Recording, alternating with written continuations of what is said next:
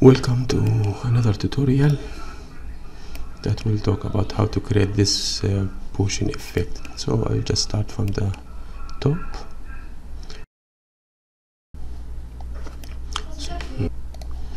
So this is the model I brought, and I used 3delight. I created the material. So the material here is the principal shader. I added a texture for the diffuse and for the roughness and metallic and normal for each bottle. 1, 2, 3, 4 bottle, just simple colors, nothing fancy, and add them up here. These are the bottles. Now to do the simulation, I took this bottle and I modified them to make it easy. So these are the bottles, here they are. I wanted to fuse the points to make it less, but doesn't matter. Then I first initially tried to poly extrude them and try to make the smoke come from inside to the outside, but this took a long time and the VDB need to be very tiny and very heavy, so I didn't do that. Instead I used this node, the convex decomposition node, that it will take the geometry, and if you increase the concavity percentage, you will have. So in general I just wanted the shape to be closed, and that's all. See, because I decided to make the simulation start from the top, not from the bottom, to make it faster. Okay, so this is the collision source I created, and this is the VDB, and the amount I make it 0.01.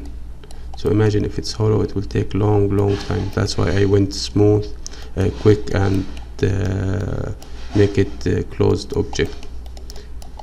Okay, then what I did here, I created a circle, and in this circle I transform it to the top of each of the bottles, and then I scatter some points. See, I didn't scatter that much, only 100 points. You can animate it, the global seed, if you like, you can animate, but I didn't animate. Then I created a pyro source. The pyro source, I don't need first something to splash, only to generate the attribute. So here I have only density and temperature, because I want to create smoke, like ice, like smoke, so no explosion, no fire, no flame.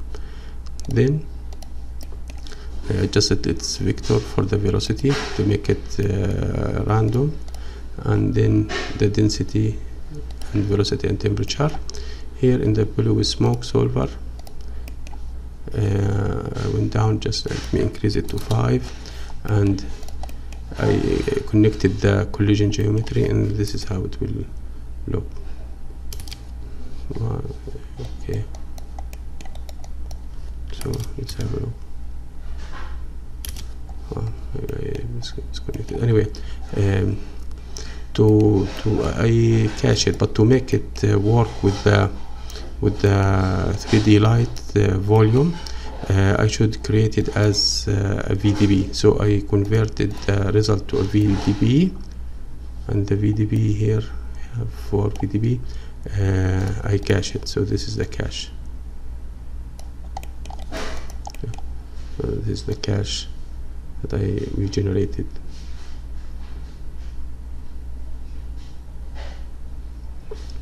Very cool.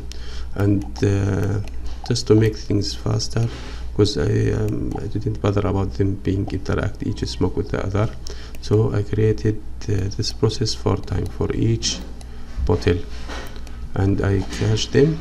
I have a VDB and I cache. But here one thing I did in the blue smoke inside, what I did, right click, initially it will be like this. I open it, allow editing, so see the lock, it's open.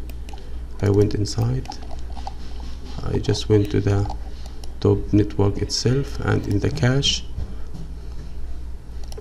I save the checkpoint. The checkpoint I save only one interval, sorry, one copy every 50 frames. So that means it will simulate when it reaches 50 frames.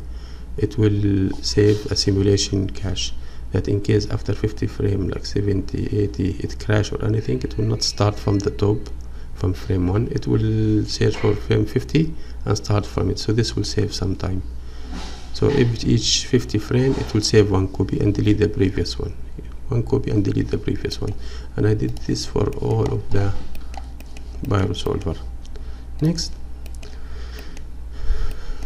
I created the VDB. The way you created it in 3delight, you have this VDB and you will search for the cache, like let's say this one, accept.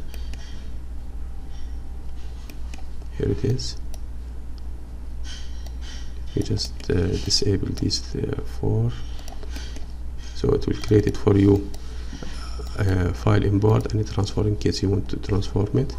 And here, as you can see, it's a backed density. Also, it will create for you a VDB volume that's in the material. Right click, you go to 3delight, VDB volume, and you connect it to this one.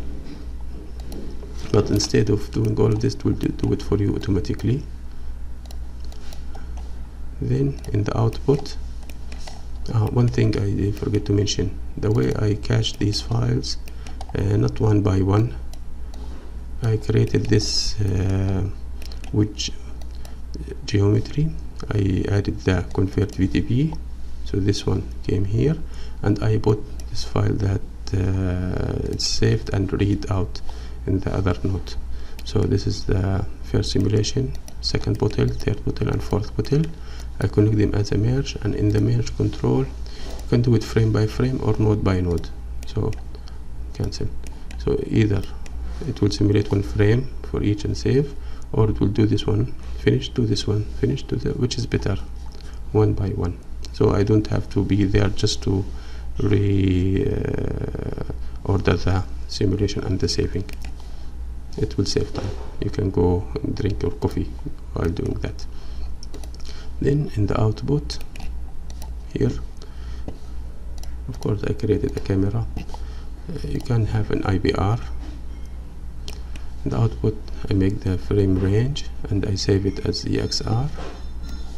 This is the output, very fast. So let's choose another frame. Let's say frame 129. Sorry.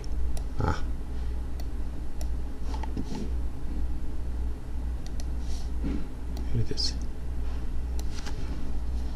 Let's make it on the top. Window, stay on top. Let's choose the last frame for instance and see. The response is very, very quick. For the lighting, I created light from the back and light from here, and light from the top. So see, it could render very fast.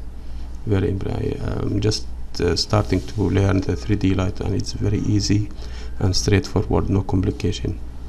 Like V-Ray, very nice. Some tweaks here and there, like the VDB issue, but that's okay. Anyway, VDB is easier on the hard disk than the volume itself. Or if I choose another frame, let's say something in the 240 range, and immediately